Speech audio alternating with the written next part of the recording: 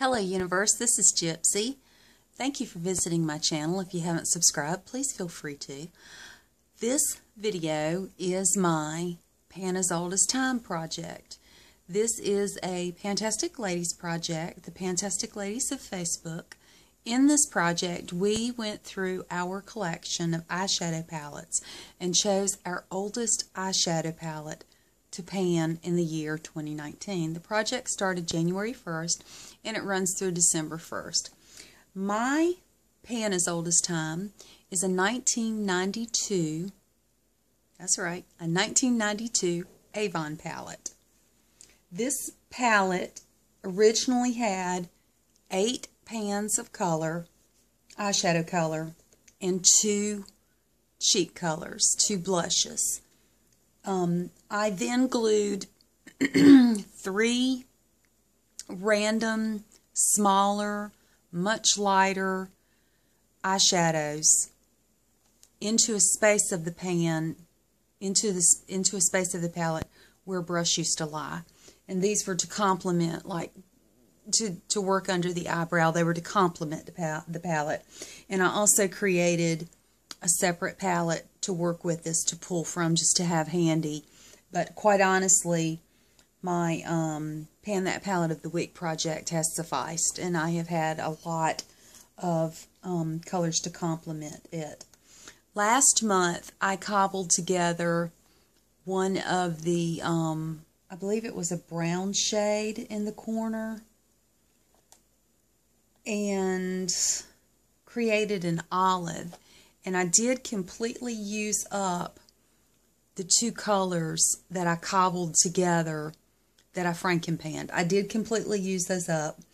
And today, I've cobbled together the rest of a lighter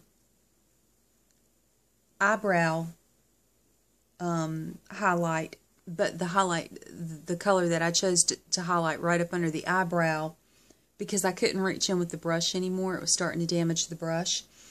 And I chose to mix the green and the black with that tan color. And this is the color I came up with right here. It's still drying. It is darker, and this green beside it got wet when I sprayed it, because I have a spray pump of alcohol when I do my frankenpanning or mixing my colors. And this one got wet, the green one beside it got wet. But if you look closely at these 2 colors above, you'll see pan. I have pan in the brown, and I have pan in the turquoise. I actually have a lot of use on that brown and turquoise. I've been using those to set the eyeliner, or to smoke out the corner, and on occasion to put in the crease area, in the transition shaded area, with some of the pans of time. The black I have also set the eyeliner a few times with, but not nearly as often as the brown and the turquoise. And honestly, I still haven't reached into the olive a whole lot, but you can see some wear on it. And I use this on occasion, depending on what I've rolled in for the week. This is completely empty, and this is showing some wear on it. And the dome, the top off of this e.l.f. product, is showing some wear. Quite a bit of wear on the blush, on the darker blush. The reason I started reaching into this is because the foundation that I'm now wearing, as a result of panning a lighter shade, works better with this darker shade of blush compared to this much lighter shade of blush.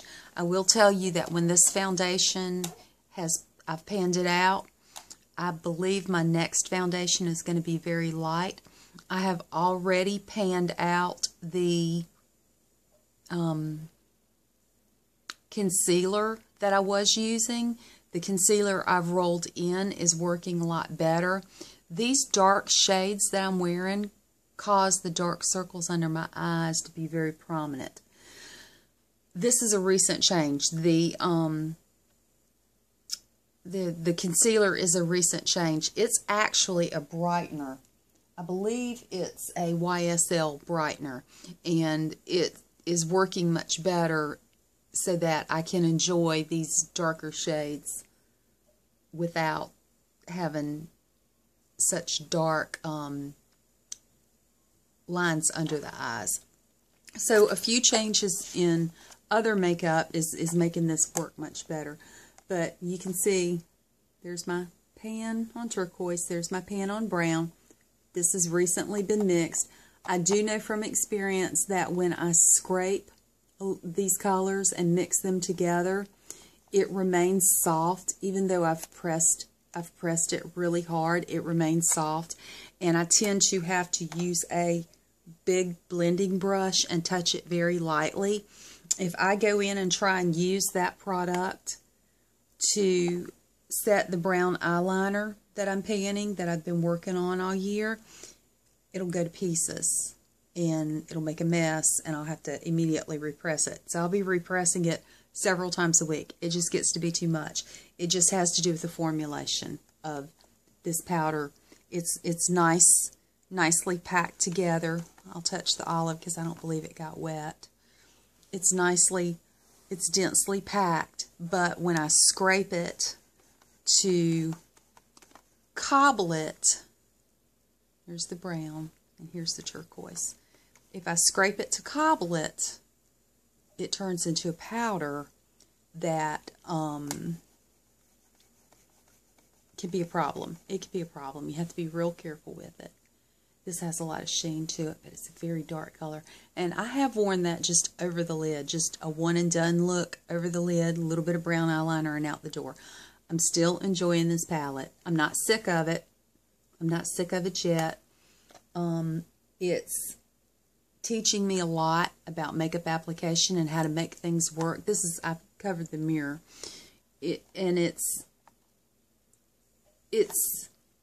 giving me, I guess, a basis to work from, so that when I pull in a palette of the week to work with this, I kind of know what's going to be happening as an eyeliner or smoking the corners out. I already know what I'm working with, so I don't get overwhelmed in trying to make a selection of what to complement this with. So, guys, this is my pan as old as time. This is my March update. Thank you so much for stopping by, and I will be back in about a month to give you the April update to see if I've expanded pan more on the turquoise and the brown, or if I've started reaching into the black. The black is pretty daunting to me. I don't mind lining my eyes with brown, but lining my eyes with black is daunting, so that's why I've used it to cobble with these greens, to cobble and to make other colors. I'm making use of it, but probably not the manufacturer's intended use, but they shouldn't put black in every palette anyway. That's my opinion. So I'll see you guys again in a month, and if you haven't subscribed, please feel free to. I love making new friends, and I appreciate your feedback and your comments and your advice. It's been a wonderful experience sharing this with you guys on YouTube. Have a great weekend.